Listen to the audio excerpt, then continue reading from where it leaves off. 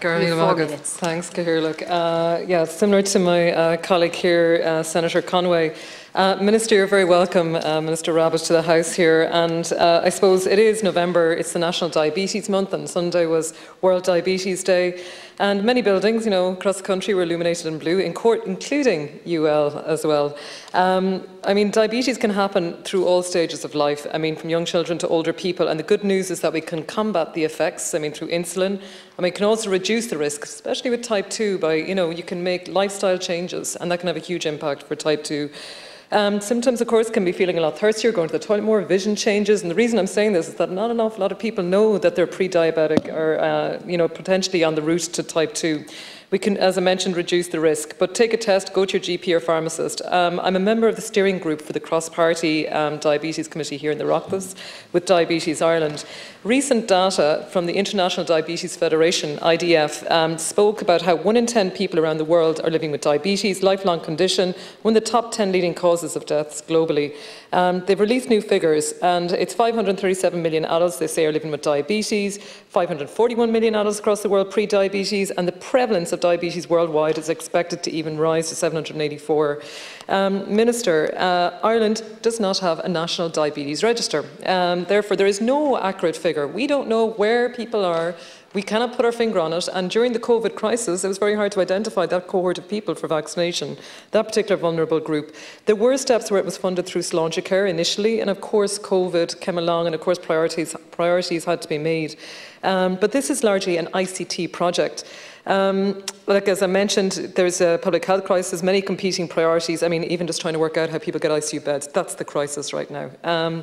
But as a country, why do we need this? Well, the only way that we can estimate, and you can speak, Professor Sean Deneen, who's is the clinical lead, the endocrinologist based in UHG, and we do have an excellent group funding that's gone into the research around endocrinology and around diabetes, specifically in Galway.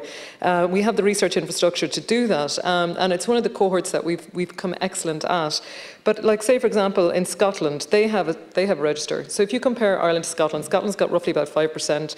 Comes to Ireland, you're looking at over 266,000. If we compare their figures to us and our population figures, and for type 2, 234,000, 28,000 with type 1. That's comparing to the Scottish figures. But as I said, we don't have concrete data. This is an estimate. For Professor Sean Deneen, his number one priority as National Clinical Lead is a diabetes register. That's what he is looking for. And that's what I think everybody, particularly in Diabetes Ireland, and especially when they made their pre-budget submission, we need it, Minister, because we need to track prevalence, we need to measure outcomes, and we need to look at the costs of care. It is crucial. And Minister, I suppose what I'm asking you is, in relation to eHealth Ireland, what supports are being offered? We've had huge investment now into IT, and I very much understand the HSE cyber attack decimated the health services, even more than the impact of COVID-19. I think people do not realise the impact the cyber attack had on the health services.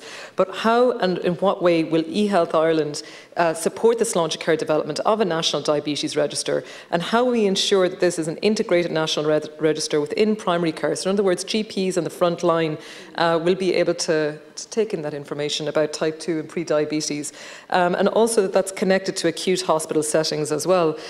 Minister, I'm sure it's not within the realm of this question, but an electronic health record, it is something that I've been calling for a long, long time. It's something, even in my previous role, it would make and streamline so many elements of what we want to develop in healthcare and make everything so much more possible and feasible. But just really, this would be a way to see forward if we can connect primary healthcare with the acute setting through the National Diabetes Register, and I suppose just what eHealth Ireland can do on that. Thank you very much, Minister. Thank you, Chair. And can I thank the Senator again for raising the topic of diabetes, and it is incredibly timely in the fact that we have celebrated World Diabetes Day last Sunday, and I'm taking this again on behalf of Minister Donnelly, and I think your question has far reached into other areas within health, which hopefully I'll get a chance myself when I complete with the statement to respond to. So diabetes is a complex condition that have a profound impact on the quality of life of people living with the condition. If not well managed, it can lead to debilitating complications. The increasing prevalence of diabetes poses a major challenge to our health service, increasing costs driven primarily by hospitalisation and treating associated complications. Management of the condition is required across the entire spectrum of healthcare delivery, including self-management support as well as care delivered through general practice, community specialist care and hospital inpatient specialist care. Currently, as you have said, Senator, Ireland does not have a national diabetes register, and therefore there is no accurate figure of the number of people living with the condition. It is acknowledged that the absence of a register represents a barrier to improving diabetes care for individuals living with type 1 and type 2 diabetes here in Ireland. The establishment of a register would help with tackling the prevalence of the condition, measuring outcomes and the cost of care and planning for the future services. In September 2019, Sláinte Care Integration Fund was allocated to the HSE to design and procure a national diabetes register demonstrator product and to develop a full specification plan for a national diabetes register. It was intended that the register would be in place by 2021. And however, the project was paused as it was dependent on the input of expertise of key HSE staff who were redeployed onto urgent and ongoing COVID-19 work.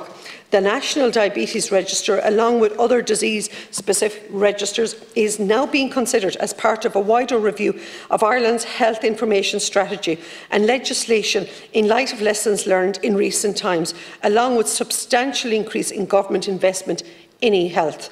Such registers capitalise on the unique identification of patients and the subsequent data linkage opportunities this enables. When in place, this will operate as virtual registers and will use existing health and social care records to enable monitoring of the incidence and prevalence of the disease in Ireland. Virtual registries will identify people with specific diseases, data extracted from systems such as hospital inpatient and outpatient records, laboratory tests and pharmaceutical data collection.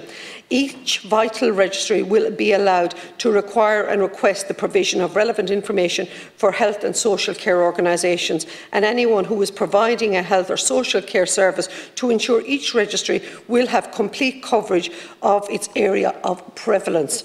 Virtual registries will allow for the development of disease-specific registries in a way that maintains comprehensive and up-to-date information that will meet the needs of many different stakeholders. And the development of a national diabetes register will have a long-term benefit on the provision of appropriate health services by providing reliable information to healthcare planners and policy makers. And I suppose it's important also to acknowledge the role that GPs do and how up-to-date their information system is and their technology. And really it is incumbent within the department and within the policy makers and within the HSE to ensure that there is also that receiving ICT network that can match where our GPs are at. Because it's not till we have the whole grouping pulled together will we see the entire benefit. So that's where it talks about the stakeholders. I think it's incredibly important, and sometimes perhaps it's there already, we just need to expand. You have 1 minute to respond, Senator Dolan. Thank you very much. And Minister, thank you for your response. As I've recognised, these delays did happen because of COVID-19. Minister, you've talked about here different virtual registries. I suppose, Minister, is there a timeline with this? So in other words, what is the timeline? When do you think that we're going to maybe see this? Some work was already done.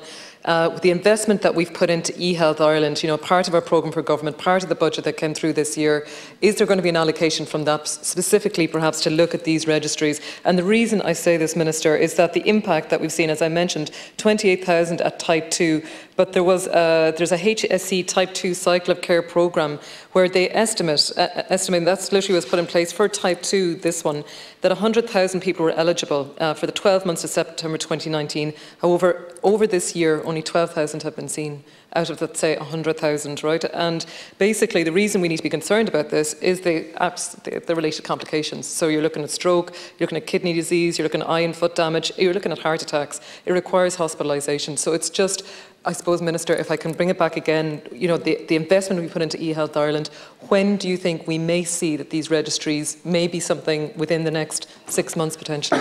Thank you. Thank you very much, Senator. And for me to actually put a timeline on it, it wouldn't be within my gift. I think Minister Donnelly is the one that would have to speak to that piece on it. And you are correct in saying that there has been funding allocated aside there in relation to the e-budget. But when you have that slippage in the numbers that you talk about there, one will have to ask the question, how did that happen? And what is the cost of care and the long-term costing of care within that?